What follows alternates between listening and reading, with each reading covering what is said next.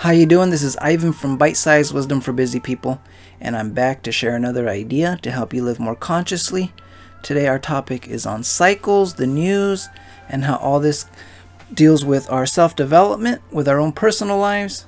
So I'm going to try to give just a simple, brief overview of possibly how all this works. So bear with me. So let's start off first with the cycles.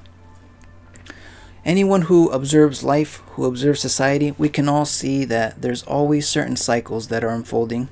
If you watch the news, you will see that there's certain themes, certain events that keep reoccurring, keep popping up. And although they may look different on the surface, they are essentially the same things repeating. And at our own personal level, there's smaller cycles that are unfolding. There's events that keep reoccurring in our own life. So let's imagine that our life is just a small gear and society is composed of these bigger gears, these bigger cycles. So we have this complex machine of big gears and small gears just spinning and humming along.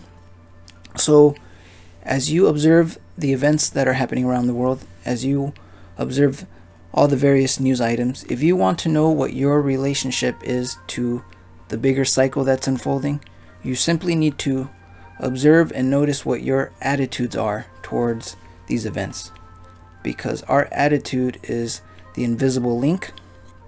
So by noticing and observing what your attitudes are, you can get some clues as far as how this larger cycle that's unfolding, how it may possibly impact your own little corner of the universe. And if you don't like and sense that you are connected to this larger event in a way that's not going to be where you want to go, then you need to insulate yourself from this larger cycle. So that means you need to change your inner attitudes, because our attitude, as I mentioned, is what connects us to the larger event. It's what attracts the events to our life.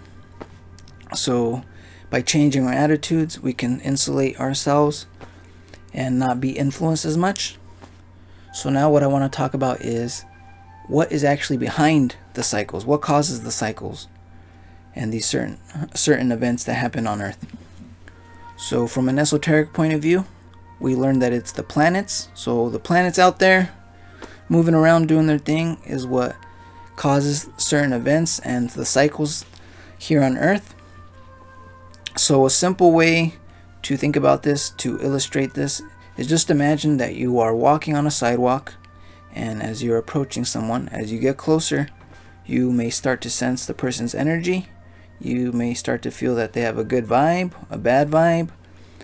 As you get closer, you may start to feel a certain tension.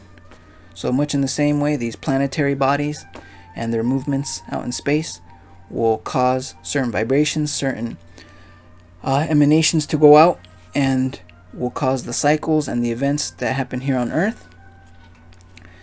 So now I need to talk about these planetary influences. So these planetary influences will influence us differently depending on our level of being, on our level of consciousness. So now I'll make a distinction between people who are asleep and people who are awake. So people who are asleep are people who are at a lower level of development, which means that it's people who derive their sense of identity and live their life believing that they are their personality. So here, personality is everything that we've acquired from our upbringing. It's all our conditioning. And a person who is awake is someone who is living more and is in tune and in touch with their essence.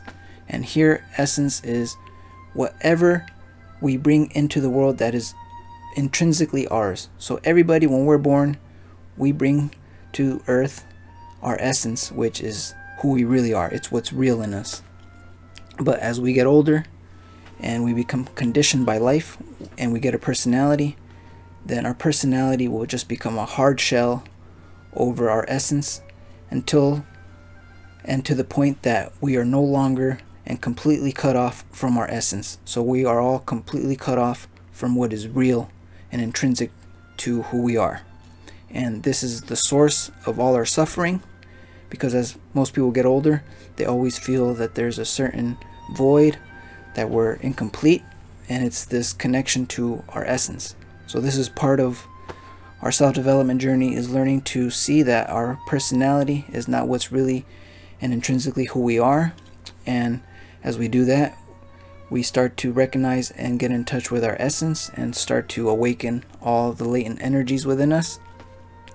So as we become more awake, then these planetary influences will influence us in a different way than if we are asleep. If we are asleep and living mainly from our personality, then these planetary influences will impinge upon our psyche and cause us to behave and think in a certain way. And you can see this, as we said, in the cycles that are happening around the world.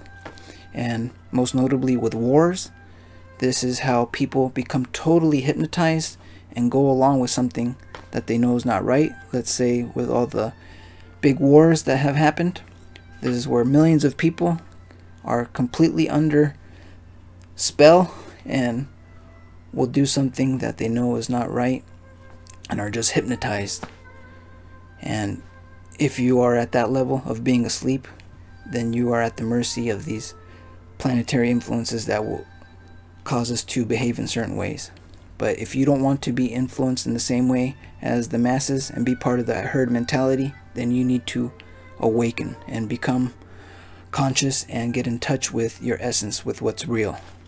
And in doing so, you will not be impacted and influenced in the way that everybody else is. So you'll be in this world, but not of it. And it's interesting to see how these cycles play out and how this mass hysteria just takes over people. And, you know, after the cycle's over, people kind of snap out of it and just wonder how they were just so oblivious to what was going on. You know, totally hypnotized. So that's because they're asleep. When you're asleep, you are not in control. You are susceptible to these higher influences that will cause you to behave in a way that may not be in tune with who you really are and your vision for your life. So that's why it's interesting to study these cycles and understand how these cycles possibly work and connecting it to our own life. But the important thing here is just to know that if you're asleep, you're gonna be at the mercy of certain influences that would not affect you in the same way if you were awake. So if you become awake, then you will be under less laws, less influence, and be more free. Alright guys, hope you enjoyed that video. I know it's a lot to take in. I hope it was useful in some way and maybe helped you see things in a different light. Alright guys, take care wherever you are in the world. Much love.